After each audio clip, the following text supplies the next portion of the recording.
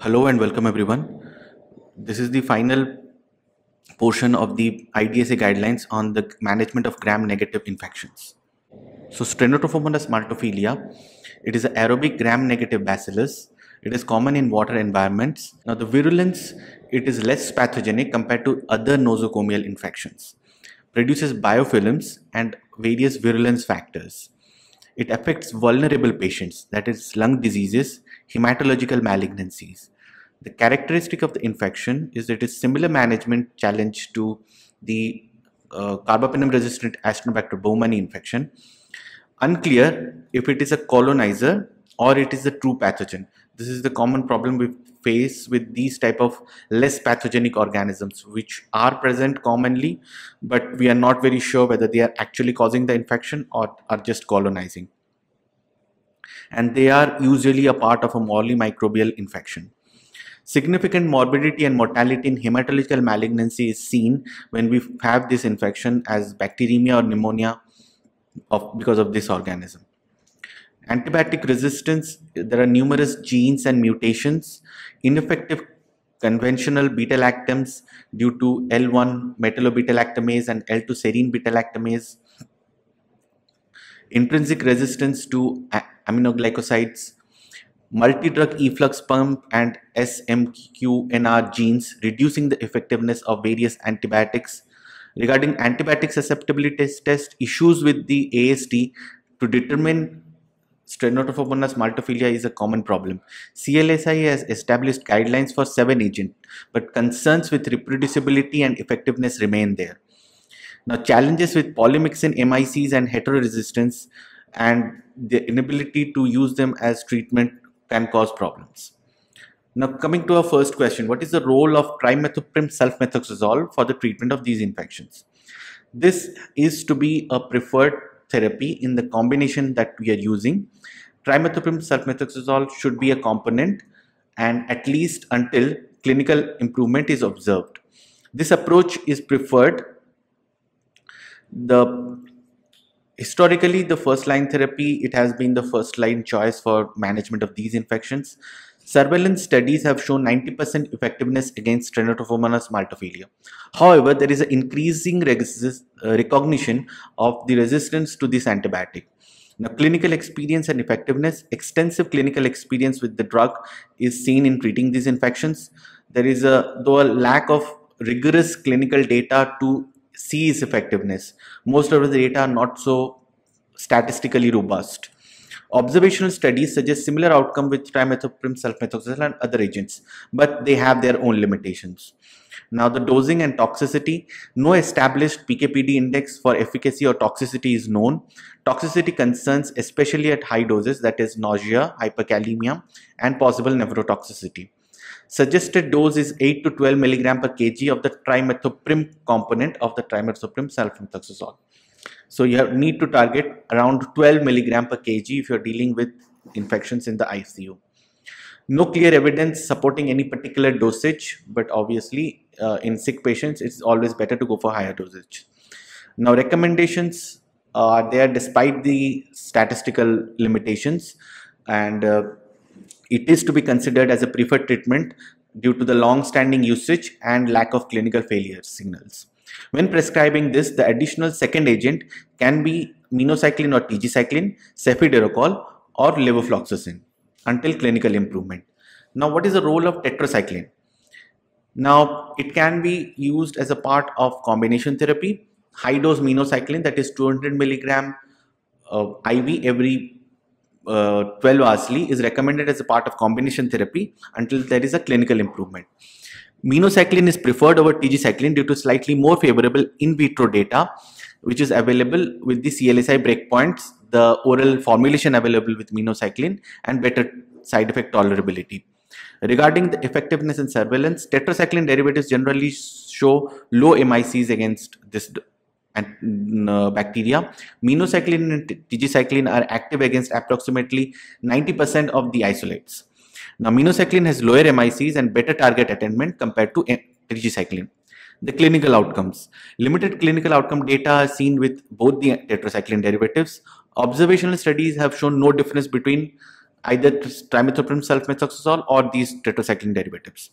A study comparing standard dose tigecycline with fluoroquinolones showed lower clinical cure and higher mortality with tigecycline. Now, dosing.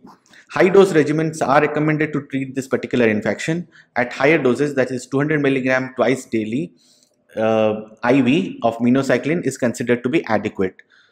Now, the limitation of the tetracycline derivatives are they have rapid tissue distribution resulting in limited urine and serum concentrations, not recommended for UTIs, and advised only as a part of combination therapy for bloodstream infections. Side effects are nausea, vomiting in 40% of the patients. And regarding other tetracycline derivatives, that is ervacycline and omdacycline, they are not recommended due to limited in vitro data with Stenotrophomonas. Now, what is the role of cefiderocol? Again, it can be used as a part of the combination therapy. And regarding high susceptibility in surveillance, and it has been seen that almost all the isolates have always been sensitive to cefiderocol. Now, these studies which have been conducted were before the widespread use of cefiderocol, so we cannot really say for sure that this is the status right now. Now, in vitro and animal models have shown that there is a high likelihood of attaining adequate target concentration with cefiderocol. Potent activity demonstrated in neutropenic, thigh and lung murine infection models. Now, efficacy in vivo against Stenotrophomonas correlates with in vitro efficacy under iron depleted conditions. Now, limited clinical data is present, especially with carbapenem resistant infections, and all patients in this subset were treated with cefiderocol, with 4 out of the 5 patients dying. Now, additional clinical data is limited other than case reports. So the panel suggests, despite limited clinical data, the in vitro and animal models support the usage of cefiderocol. The decision to use cefiderocol as a therapy in combination or monotherapy is not guided based on the available data.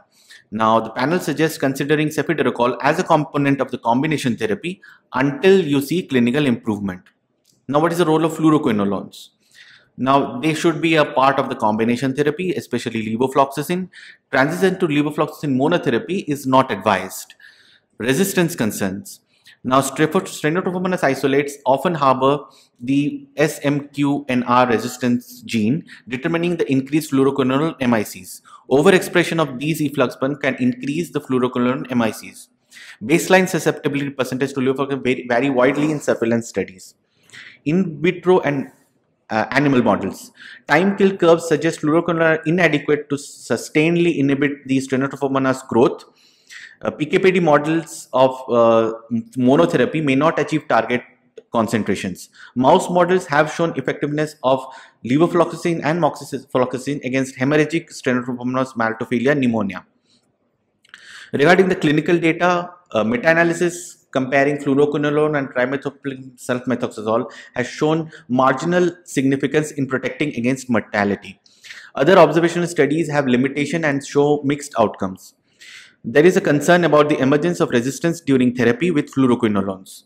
Panel's recommendation is due to suboptimal results with monotherapy, it is always to be used as a part of combination therapy, and levofloxacin is to be preferred over Cipro or Moxi, and potential adverse effects, that is the or the emergence of the resistance, should be considered while prescribing levofloxacin. Now, what is the role of ceftazidime avibactam aztreonam in these cases? Now, use in specific condition is combination is recommended for infection in cases of critical illness or when there is intolerance or effectiveness of other agents. Now, the mechanism of action is already known. The avibactam mainly acts by targeting the L1 and L2 beta-lactamases intrinsic to Stenotrophomonas maltophilia. The L1 metallo-beta-lactamases hydrolyze the ceftazidime, but they cannot hydrolyze the aztreonam. Now, L2 hydrolyzes both ceftazidime and aztreonam, but is inactivated by the avibactam. Now, this allows aztreonam to reach its target PPVs in Stenotrophomonas maltophilia. Now, the clinical data. There is a limited clinical data for use in this combination in Stenotrophomonas infections. Despite the limited data, it is considered a reasonable treatment for severe infections, especially pneumonias and bloodstream infections. Now, what is the role of ceftazidime as such? Now, it is not recommended for treatment, and the recommendation is to use it with a beta-lactamase if at all you are trying to use ceftazidime. Now, issues with susceptibility testing is that although 30 to 40% of the Stenotrophomonas maltophilia isolates may test susceptible to ceftazidime, this is likely not indicative of clinical success. The accuracy and reproducibility of this MIC is questionable, potentially due to the presence of the inactivating beta-lactamases. So what is the general approach finally to treat this infection? So we should go for a combination therapy with 2 active agents.